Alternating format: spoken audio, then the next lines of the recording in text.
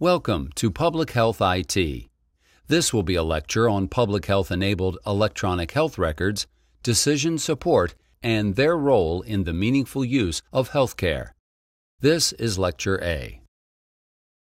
The learning objectives for the public health-enabled electronic health records, decision support, and their role in the meaningful use of healthcare unit are: Number 1, discuss the New York City Department of Health and Mental Hygiene partnership with a commercial EHR vendor and how it created a public health-enabled EHR.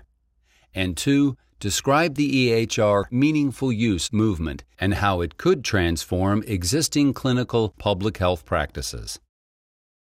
Other learning objectives that will be covered later in this unit include: Number 3, demonstrate knowledge of public health-oriented clinical decision support, including an integrated strategy using multiple tools such as alerts, order sets, smart forms, and quality reporting. Number 4, describe the strategies, features, and systems needed for public health agencies to define and build the necessary connections to EHRs as identified by the meaningful use legislation. And 5, identify the essential features of 4 primary public health IT functions, including syndromic surveillance, bidirectional immunization registries, public health alerts, ad hoc reporting, etc. For the next several slides, we will be using the New York City Department of Health and Mental Hygiene as an example of meaningful use. In New York City, the Department of Health and Mental Hygiene has a number of goals, and these goals form the basis for much of their activities. They are called the Take Care New York goals, and they focus New Yorkers on following these 10 steps to lead a healthier life, such as being tobacco-free, getting help for depression, getting checked for cancer, and getting the immunizations that you need. These are meaningful goals. They are meaningful because they help you change your life to get healthy. But it's not enough to have a goal. You have to have an organization through which to make these great goals happen. One of these groups within the Department of Health is a newly created bureau called the Primary Care Information Project, PCIP, created in 2005. Its goal is to do something meaningful. It is focused during the last 5 years on administering the nation's largest community electronic health record, EHR, expansion program. If you know something about the Regional Extension Center concept, you're in luck. This is an organization that is helping providers implement electronic health records. Let's now review how the PCIP has been doing. Here is a map of the 5 boroughs of the New York City area. Notice we currently have over 2,500 providers that have implemented an electronic health record through our organization or are in the pipeline to do so. The EHR sites are scattered throughout all of the New York City area. The practices come in all different shapes and sizes. There are various sizes represented from single provider sites, small provider practices, and on up to multi-site community health centers that have more than 10 providers. Therefore, we have physicians all over New York City using electronic health records. We'll talk more about what to do to make their lives easier. Now, a little about the electronic health record. In 2007, the Primary Care Information Project formed a partnership with the vendor eClinicalWorks with the purpose of making a public health-enabled electronic health record, and particularly to integrate much of the goals of the Take Care New York initiative, which we covered previously. The goal is to get people healthy by putting the public health mission in front of the physicians at the point of care.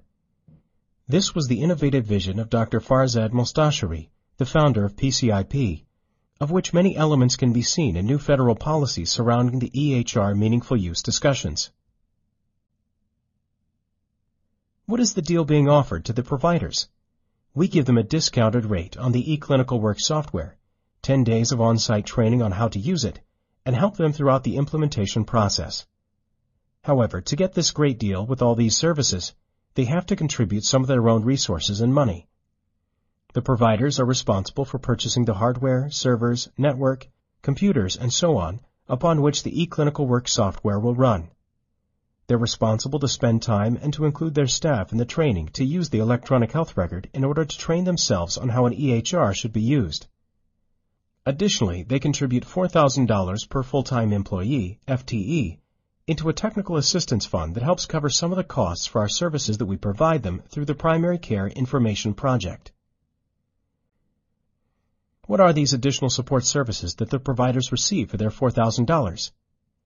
There are many different services and individuals involved in delivering a wide variety of help to the providers, and we'll cover some of them here and leave the rest for you to review in the slides. First, when a provider approaches us or we approach them, they are in the contemplation phase. They're not sure they want to join. So what do? We give to them outreach materials that explain the program and what services they might benefit from. We explain how we vetted the EHR systems that we've selected, and additionally ones in the future as part of the Regional Extension Center option.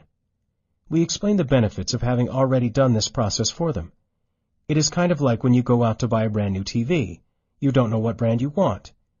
But let's say you have a trusted friend that has already reviewed a bunch of TVs for you, and he points them out and says, "Here are 3 good TVs for you. Why don't you try one of these?" That is helpful and benefits you and cuts down on the lack of inertia to get started with adopting an electronic health record system. In addition, there's a group purchasing discount. We also provide IT consultation as they try to identify the cost to their practice to get set up with the system.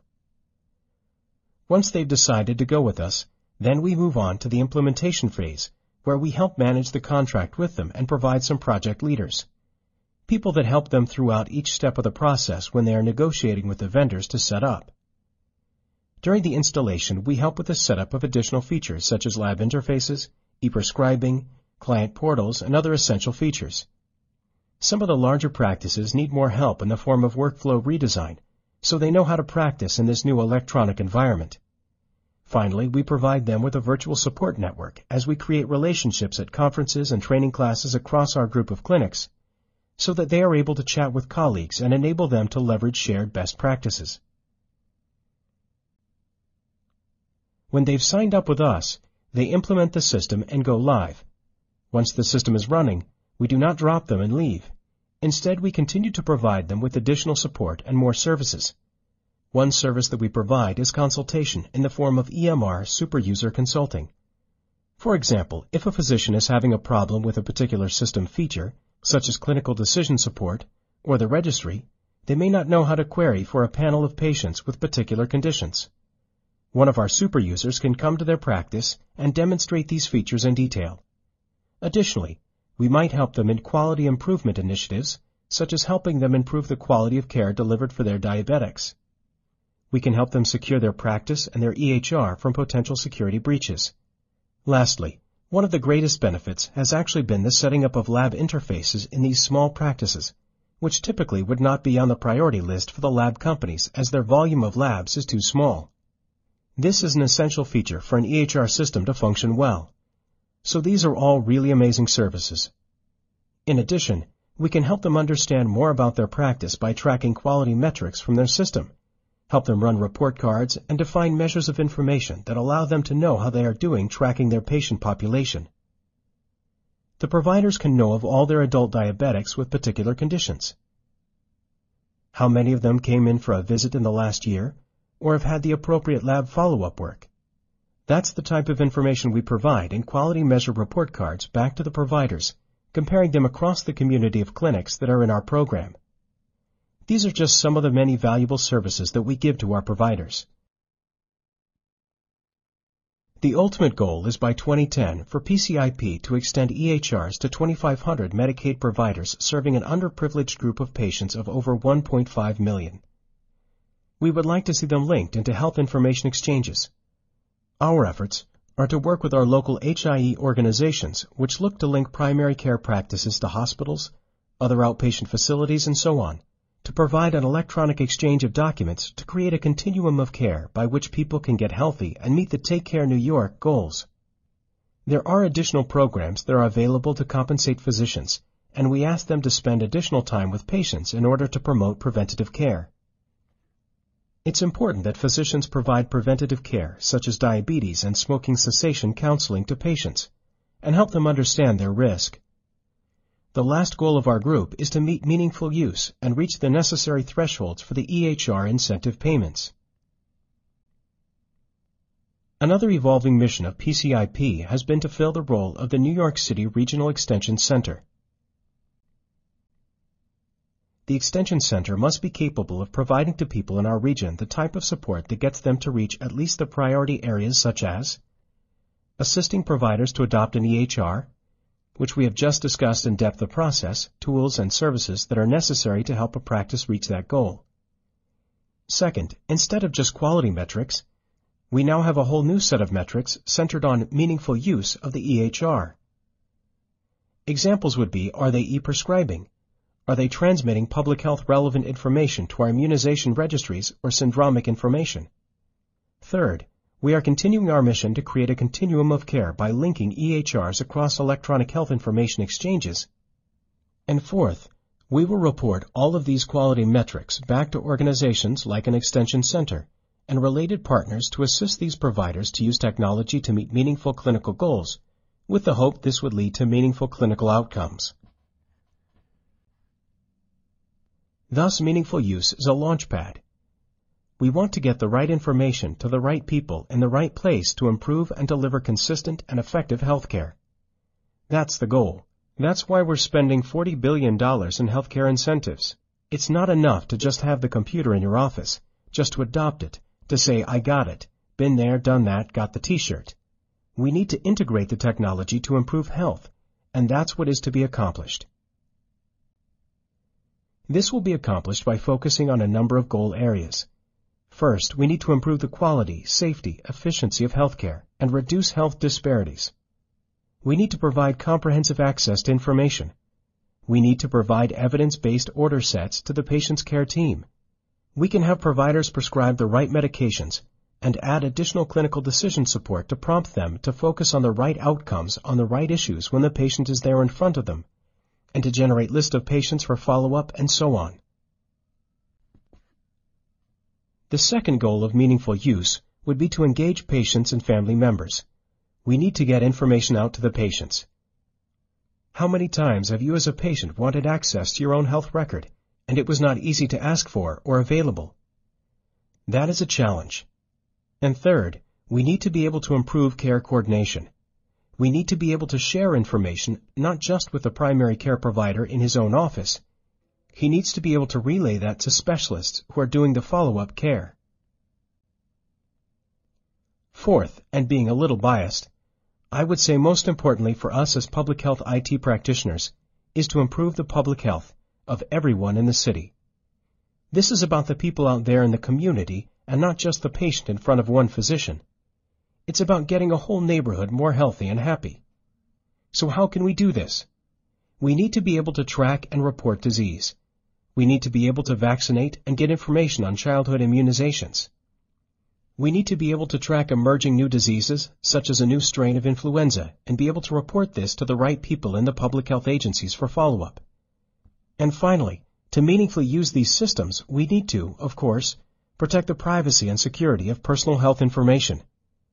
We need to ensure that the proper safeguards are put into the systems and that the patients know how their information is being used. So far, we have been talking about the broad goals of an extension center and the primary care information project. Now we are going to start talking more specifically about what particular features are on the table for meaningful use for improving population and public health. By 2011, they have asked that EHR systems be capable of submitting electronic syndromic surveillance data to public health agencies in accordance with applicable law.